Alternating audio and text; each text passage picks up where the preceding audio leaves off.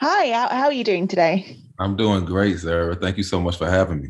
It's an No amazing day. worries. Thank you for talking with me today. It's great to have you. I've just been watching the couple of episodes and I'm hooked already. It's going to be a great season for Great. the show. I'm glad. I'm glad to hear that. You've seen more than I've seen. So yes. Well, yeah, I can assure you it's really good. Okay. Thank you. I'm glad. Glad to hear that.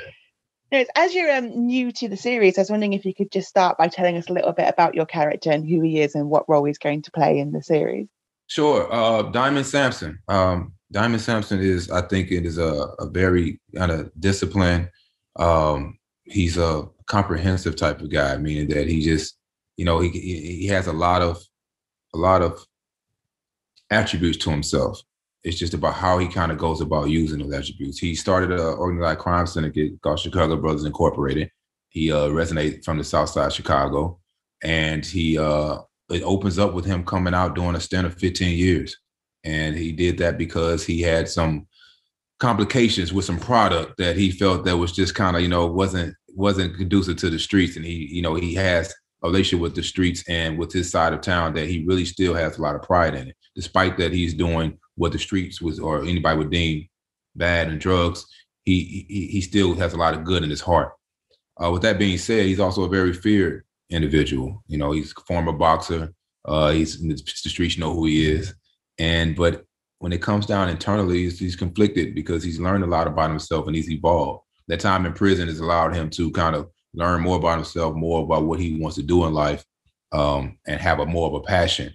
And he has such a love for his brother, who basically runs the syndicate, and while he's locked away. And they have such a love relationship, but it's also an eternal struggle because, like, again, everything's about power, everything's about relationships, everything's about love and deceit. And I think there's a lot of things with Diamond that is going on that you get to see him evolve as a person, and a battle between who he once was and who he wants to be as he continues goes on. And I think it's going to be good. I think we all kind of share some of those entities in our own lives. Absolutely. And it's such a gorgeous character to play because he's got so much going on. Even from the first episode, I found that there is so much going on internally. Like there's this small bit where he's sleeping on the floor in his apartment, back in his apartment, because he's obviously not assimilated back to like comfiness. Yeah. Did you do a lot of research on convicts coming out and trying to assimilate to like real life? I did. I think it was important to show the authenticity.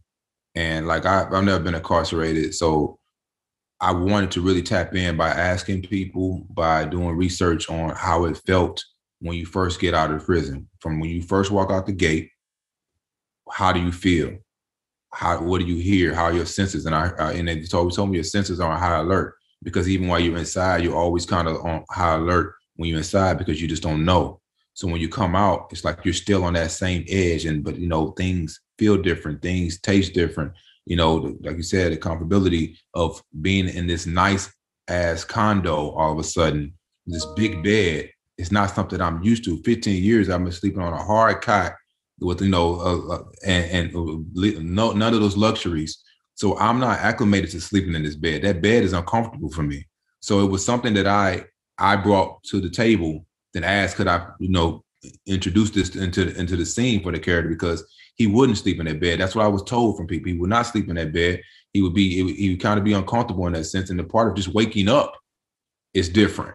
Where I'm waking up, I woke up on my own cognizance. You know what I mean? Like that doesn't happen in prison. So I thought it was important to show that. And I hope anybody that, has been incarcerated, I hope I paid some type of homage to that and to their struggle and to their acclimation into back into society. Absolutely. And it's done so well as this, like you said before, the balance between who he kind of wants to be now, like that kind of barbershop thing that he's been like cultivating in prison with the support of like the guards. And also immediately, like you're thrown into this aspect that he might be pulled back into doing crime and the syndicate. So how was it balancing those kind of this turmoil within him? I think that it's good because we all have some type of turmoil, and I looked deeply inside of who I am as a person and what I battle with, and a lot of times that's battling between am I progressing in life, am I doing the right thing? Sometimes it's dealing with acting. Well, okay, the next job. So when I looked at Diamond, I saw that the barbershop before he even went in was a staple to them. That was a place, and a lot, and even in my, before when I had hair, and my dad used to take me to the barbershop, it meant something to me because that's when you heard all the older men talking and you heard the different opinions and how people, approach certain situations, and some of the craziest conversations happen in the barbershop. So as Diamond is in prison, he develops that passion to cut hair. And as he develops that passion, he develops relationships because that's where you have conversation with other people. And when he comes out, you see how that is implemented to his life. That's something he wanted to pull from prison. That's the only thing he really wanted to pull from prison was his passion for cutting hair. So now when he's in his, in the element back into society, he wants that because that kind of helps keep him grounded.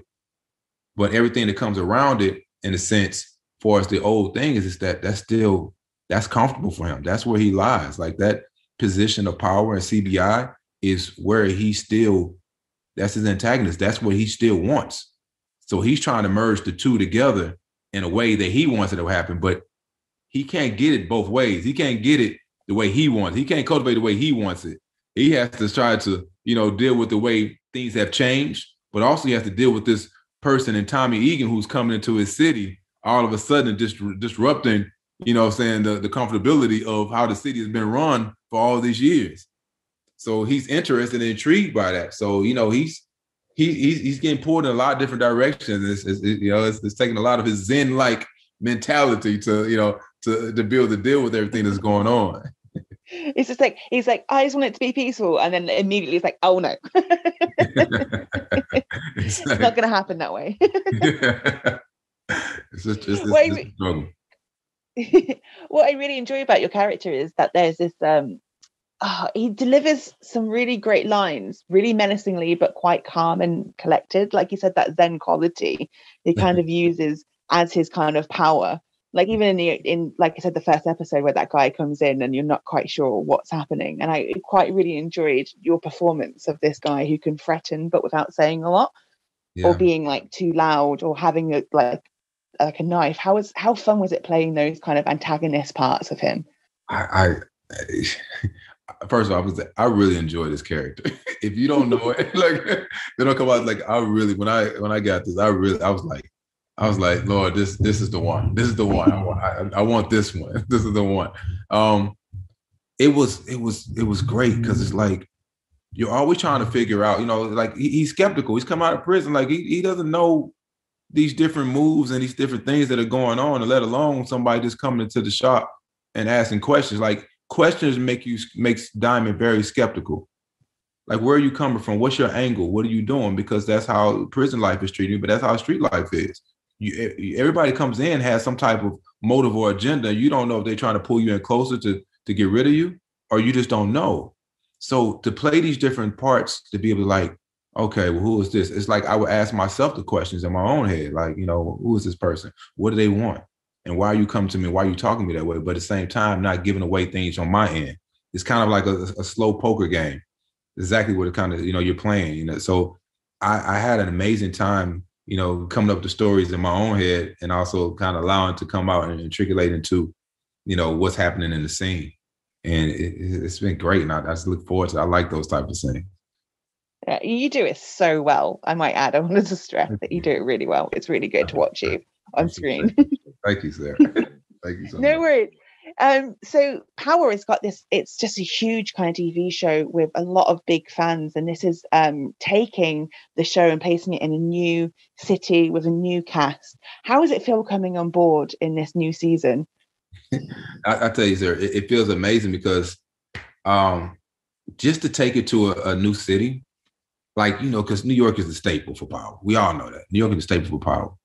But we got to be able to take this whole staple into a whole nother city with different players and a different way of life and a different type of game. And not only just, for Diamond, his character is from Chicago, but you have Tommy Egan leaving everything behind. So what's very intriguing is seeing him completely have to transition from a city that he ran, that he knows so very well, and leave back relationships, but also leave back a whole city on his way to somewhere else, and then just happens to end up in another city. That's like, flying with no bags, and flying standby. You just don't know where you're going to end up or where your clothes are at. And he ends up in this other city and just all of a sudden falls right into all this different controversy and drama and dilemmas, but he's thriving off of it. He's like, oh, there's opportunity here. And, you know, so that's amazing for the story because we're coming from New York and we're moving into a whole other city. So I think that's very intriguing. And then I just want to give homage to Chicago and respect and give them flowers because that city is so rich with culture and so rich with history that I feel like it's the best city to play this whole power book force forward into because everybody can relate. You know, everybody's like, oh, yeah, that's Chicago. They think about all the mob ties and everything. So now they get ready to see these family ties. And I think people are like, oh, okay, that's how it was built. So it's you know, I think it's going to add a lot of light bulbs and excitement and energy going off, you know, in the coming weeks. Yeah, I love that. I mean, it's a cliche to say that Chicago is like another character in the show, but it does bring like a new kind of landscape. And did you do like much research on the history of Chicago and it's like, you know, the crime and like the mob, and because it's got loads of different kind of families running the show and it's got its own rich kind of history. It is. And I think you know, the landscape and the skyline you can associate with New York. So it doesn't take you too far away. It's not like we're going to Nevada, somewhere like that. So we're going somewhere. So I think people still can gravitate to that. But, you know, not just, you know, with the families, the politics, how mob ties rely into politics, the division of the city, how, you know, it is divisional city. It's not like it's a melting pot, but at the same time, there's different areas that are represented by different people. And I think we tie into that part. And I think it plays very well to see someone who's not from the city and Tommy Egan come in and disrupt that. You know, he's like all of a sudden, well, no, we can do it this way. Why don't you all do this way? Like you come in with this New York way of life and we like, no, we don't know, but we've been doing it this way for years. And who are you to come in and and disrupt this? And who's the best person to disrupt something? It's Tommy Egan. So, yeah. Absolutely. So, because it's a brand new cast, how well did you guys gel together? And then alongside, on plus of that, alongside Joseph Sikora, who's been playing this for a while, and then you guys have all come in with this new energy. How was it like developing those relationships? It's been a great experience. I mean, for my first Zoom call, it was like we're all on here, kind of like the Brady Bunch thing, where it's like all different people on this. Like you're looking and like, oh, okay, yeah, I know Lili, I know Shane, I've seen them on this, and he's like, you already kind of been a fan of their work. But I think it was even amazing because we're introducing all of ourselves to a whole new universe, and a lot of people have not known us from other things besides, you know, of course, Tommy, but then Tommy Flanagan, who we all know because he's an amazing actor and he's in his own right. It's just a unique person that you just want to work with. And with everyone else on the Zoom call, it was just like the energy was just already present. It's like everybody was so excited about their characters and it was so fitting. Casting did an amazing job, I feel. You know, I'm a little biased, but at the same time, did an amazing job with every character that they picked and the person they picked for it. And we had just, you know, as Joseph being there, we all kind of leaned on him to kind of make sure he showed us the direction and where we need to go with the show and how we need to do it. And we leaned on that and we all just kind of like, oh, we want to bring value to this show. So when we all had that same type of interpretation, it was like everything else just came to play. And it's like we all came to play, but we also came with our A games. And that's what, you know, I hope we represent. And I hope that's what we really wanted. I really wanted to be authentic. I wanted to make sure people could really relate to the character. And I wasn't coming off as, you know, just somebody.